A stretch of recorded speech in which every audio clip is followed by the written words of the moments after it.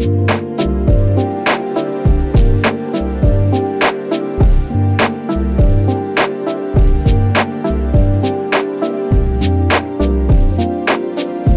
learned from Russia this weekend that what we do in video games can have dire consequences in the wrong environment. Good morning, good Monday morning to you, and happy Valentine's Day. I'm Shane Satterfield from SIFTD, and this is Good Morning Gaming for February 14th, 2022. It comes bright and early every weekday to our patrons who pledge at patreon.com/SIFTD, and it's delayed a couple days for everyone else. If you like our content, we also have a separate podcast feed for our flagship show, Game Face, that you can find by searching your favorite podcast service. You'll find the podcast versions of the rest of our content in the same feed you found this. This weekend, it was reported that a Russian teenager was jailed for a plot to blow up an FSB building in Minecraft. Yes, in a video game. The FSB, if you're not familiar with it, is actually the new KGB. Once the Soviet Union crumbled, they really couldn't carry on with the KGB, but reportedly, the FSB basically just took its place. And a group of friends in Russia, young teenage boys, built an FSB building in Minecraft, and then started plotting to destroy the building in Minecraft. No, I'm not kidding, in Minecraft. They weren't plotting to blow up a real building. It was a fake building that they built with a bunch of poorly textured blocks. One teenager was sentenced to 5 years for quote-unquote training for terrorist activities. Russia is trying to say that the plot was a part to blow up real government buildings, which is absolutely not the case. Only one of the teens has a stiff prison sentence because the other teens essentially narked on him and turned him in and shared all the details. The court case was handled behind closed doors. This is insane, people. I mean, I don't have to tell you how crazy this is. Imagine creating a fake courthouse or a fake Capitol building in Minecraft, and then you and your friends over WhatsApp or via text or social media or whatever, you start talking about, hey, on Friday night, let's just have fun and just destroy it. And next thing you know, the FBI is at your door. I know this is hard to accept if you live in a free country, if you live in America or any of the other hundreds of countries around the world that have an open democracy, where politicians are held to account, where rulers cannot be authoritarian and rule with an iron fist, where unjust rulings like this are virtually impossible. But they're not impossible in some places. And I think sometimes we need to appreciate what we have. Appreciate where we live. It's very easy to complain because, let's be honest, there's always messed up stuff going on everywhere. But there's a scale to it. Some of the things that we complain about, and I'll cop to it myself, I complain about things as well that are so petty compared to what happens in places like Russia. Think about China, where they put their citizens on an internet budget, and kids can only play games online for a set amount of time every week. Imagine that. Imagine the police coming to your door and saying, oh, we've been tracking your internet usage, and you're playing World of Warcraft too much, or you're playing League of Legends too much, or you're playing Call of Duty too much, and so we're going to shut it down. We're going to keep you from doing that. We are going to tell you what you can do with your free time. And look, I'm not trying to criticize anyone. As I said, I'm as guilty of complaining about stupid things as much as anyone else. But I think sometimes when you read stories like this, it should put things in perspective for you. And this is one way where staying engaged with the gaming industry can help put things in perspective for you. Stories like this happen all the time, but maybe you're not the type of person who wants to watch the news every night because you find it too depressing. Agreed. I don't really watch the news hardly at all. I can totally understand that perspective. Or you just don't have the time to keep up with things that are happening. But here we are with a story about gaming that can show how things are around the world, how our brothers and sisters who enjoy our hobby just as much as we do in other parts of the world are forced to either curtail or alter their love of the hobby because of the government. So next time you decide to rail on something government related, and I'm not saying that it's wrong or that it's not something that needs to be fixed, maybe just take a step back and think about what it's like for people in other places. Not everyone has it as good as we do. And I know I appreciate living in a free democracy every day, but when I read stories like this, I appreciate it all the more. Now for a couple more stories from the top of your SIFTs. First-person psychological thriller adventure game Martha is Dead has been censored for PlayStation platforms, but not on Xbox or PC. The first-person adventure is set in 1944 during World War II, and it does have some pretty stiff warnings. It is an M-rated game, but it kind of goes above and beyond to warn the player of some things in the game that may disturb some folks. But, wow. When was the last time you can remember a game being only censored on PlayStation and not the other console? While the team behind the game has not shared exactly what it is about it that has caused it to be censored by PlayStation, it did say that while the game will launch digitally on both PS5 and PS4 on its launch date on Thursday, February 24th, its physical release will now be delayed up to a year to an undisclosed date. Not sure what's going on over in PlayStation land, or maybe it's something going on in Xbox/PC land, because maybe there is something in this game that's just so abhorrent that it warrants this. Chances are it's not. So either PlayStation has went way in the other direction, or Xbox and PC just doesn't care. And that's the thing about PC is, like, you're only restricted by the marketplaces that you sell games on. So there's no overlord, so to speak, like you normally would have at PlayStation or Nintendo or Xbox for that matter. On PC, it pretty much is the Wild West, unless Valve decides you can't sell it on Steam, or Epic decides you can't sell it on the Epic Game Store. It's a case-by-case basis on that platform. And Microsoft, it just seems like, has just thrown the doors open and said, let's just do whatever. But for whatever reason, with this very particular game, PlayStation has decided that something was just too much. Rumors of a GoldenEye 007 HD remaster have been floating around for quite a while. A couple of weeks ago, Xbox achievements appeared, complete with screenshots and descriptions, the whole shebang, the whole 9 yards. And now, VentureBeast Jeff Grubb claims that it will be announced very soon, and by Microsoft and not Nintendo. I'm not sure how much of a market there is for this at this point. If you go back and play it, it's not a great game at this point. It's still good, but it's not great. But you know how gaming nostalgia is. It can convince people to squeeze a couple dollars out of their wallets even if they feel like they shouldn't. And on a side note, and maybe not coincidentally, GoldenEye is no longer banned in Germany after 24 years. The Uncharted movie released over the weekend to mass audiences, and the reviews are in. Right now, the movie is sitting at a 42 on Metacritic. Oddly enough, it's actually been praised for being a video game movie that's not dark and dreary, and for filling in the Indiana Jones hole that the movie industry is kind of suffering right now. But unfortunately, a lack of character development, too much green screen, and a lack of reference to the source material have kind of doomed it. Ironically, though, several critics claim that they would like to see a sequel, and, according to them, the film leaves the possibility wide open. Do you remember when Take-Two tried to buy Codemasters, and instead EA ended up outbidding them and getting the predominantly driving studio into its portfolio? Well, Take-Two isn't giving up. For whatever reason, it feels that driving games are extremely important, and so it's decided to get one of its studios, Visual Concepts, to work on a quote-unquote AAA open-world driving game with a major license.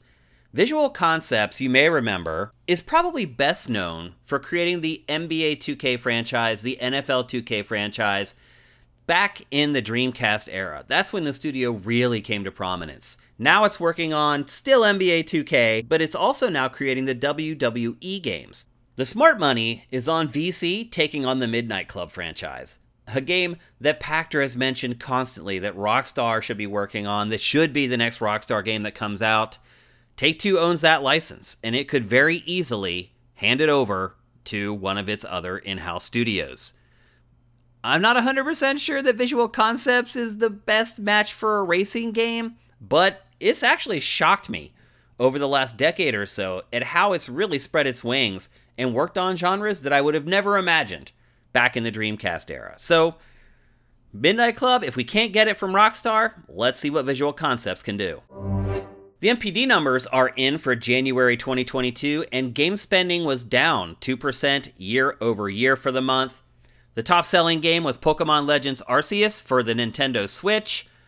Rainbow Six Extraction debuted at number 9. That is not good, people. For a Rainbow Six game, those usually do very well in their first month or two. On the flip side, Monster Hunter Rise, which had a decent run and decent sales on the Switch, and God of War jumped to number 3 and number 5 respectively, but that's because they were both just released for PC. Looking at hardware sales, the PlayStation 5 was the top-selling console, Xbox Series took the second slot, while Switch dropped to number 3. But if you've been following the industry, you know that month by month, console sales are driven entirely by supply. So likely, Sony managed to get out a nice batch of PS5s to sell in January, Xbox did the same, while Switch is trying to catch up with the lack of inventory over the holiday season. All right, let's take a break, and when we come back, we'll tackle today's boss fight.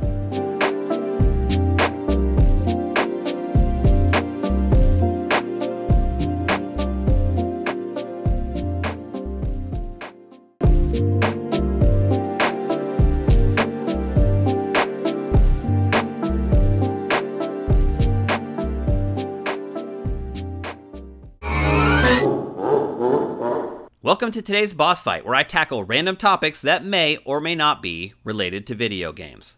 Today I want to talk about something that only old players like me can understand. And in fact, maybe only old games journalists can understand.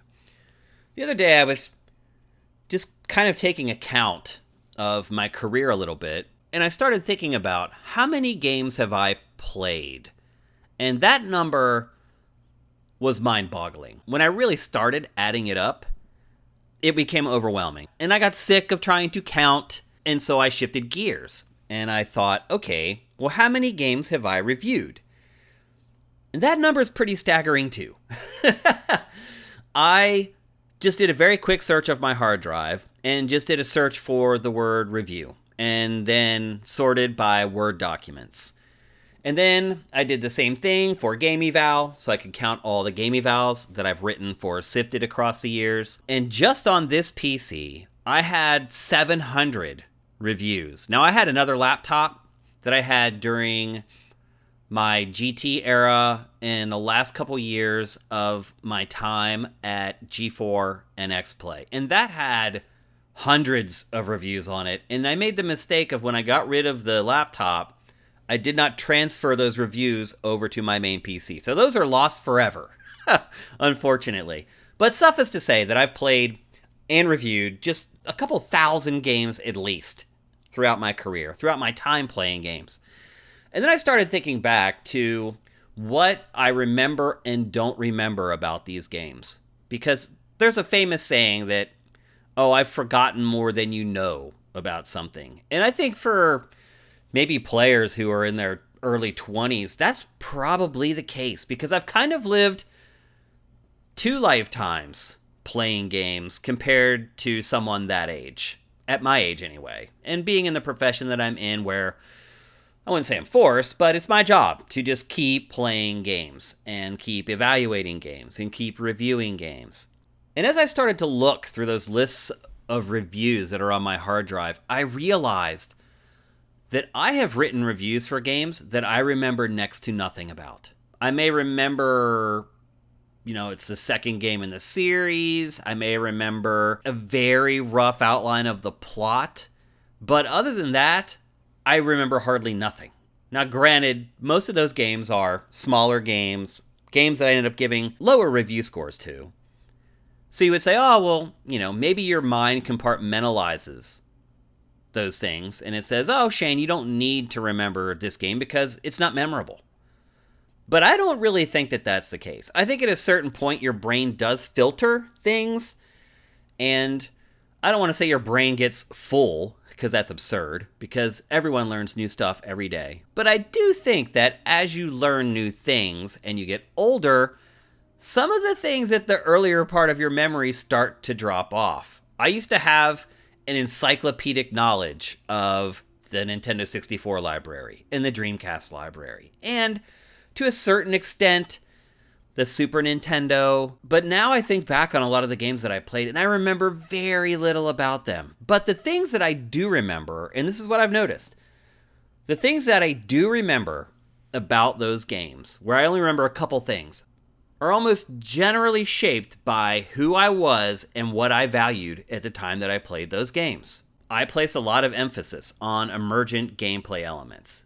New things that developers try that are different from the status quo. And I think once you get to my age, if you continue to play games at the pace that you are now, or that I have for my entire life, I think you'll start to see that in yourself as well. I can think back to all these games that I cannot remember the plot. I can't remember who the main characters were in the game. I can't remember huge plot twists from those games. I can probably tell you a rough outline of what it was about, maybe like a sentence or two. But if that game did something unique in the gameplay, not only will I remember it, I will remember how it worked, what was good about it, and even what didn't work. And I think what it's shown to me is that the person that you are, the people that you're around, the things that happen to you in a given point in your life shapes how you perceive everything in your life. And that includes pop culture. Games, film, TV.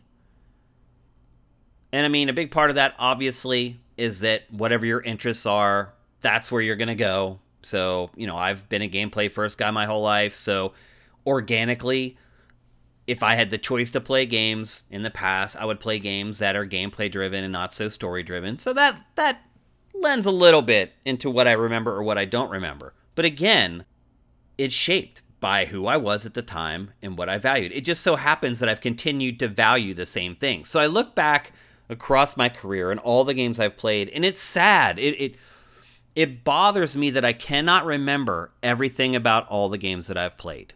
Now, I don't have a photographic memory or anything like that, but I do have a pretty good memory. I did well in school, and I would argue that doing well in school is more about having the ability to memorize things than actually having a high IQ. Having a high IQ means that you're strong at critical thinking skills. You have an ability to look at things and kind of figure out what the logical conclusion of those instances will probably be.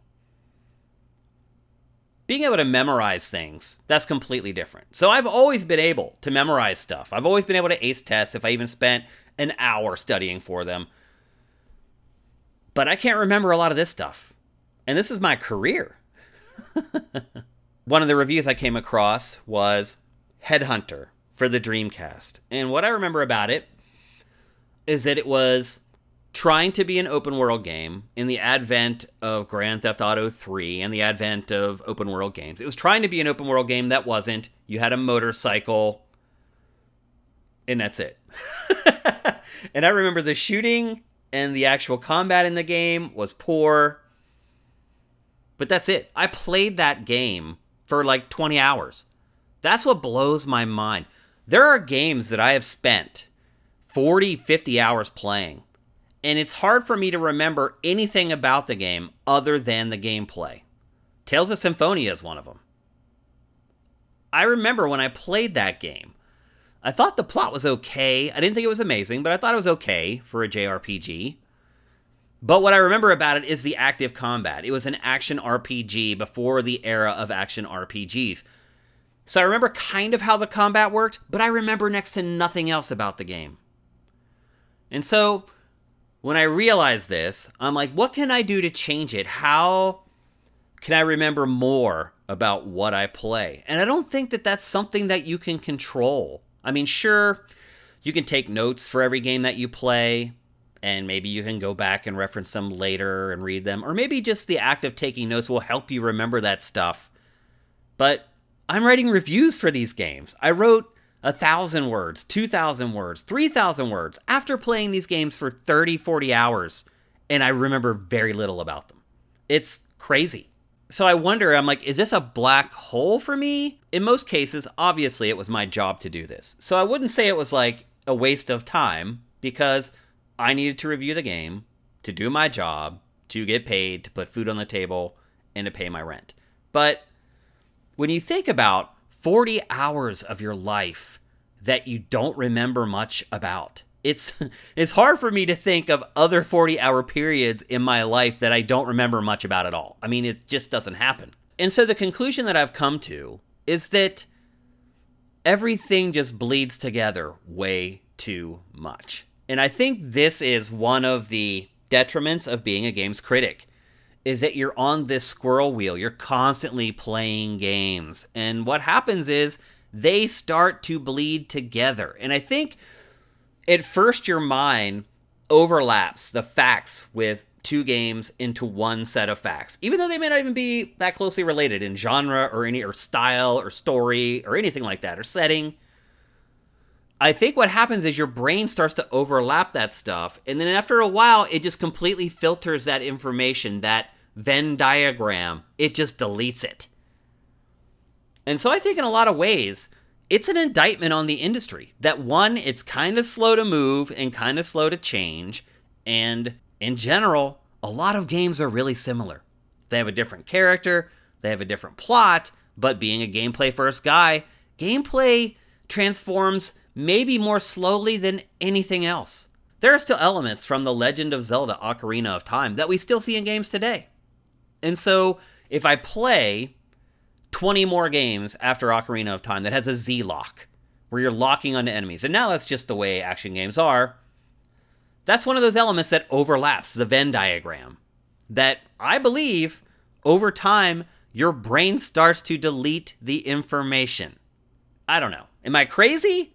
What do you guys think it is? Do you guys remember every moment of every game you've ever played? And I would also argue that in some ways, you're the lucky ones, because you get to pick and choose what you play. You get to select what goes into your mind. And maybe you are capable of controlling it better and remembering more. I don't know. I'd love to hear your feedback on this. Do you guys remember everything that you've played across the years? Because I definitely do not.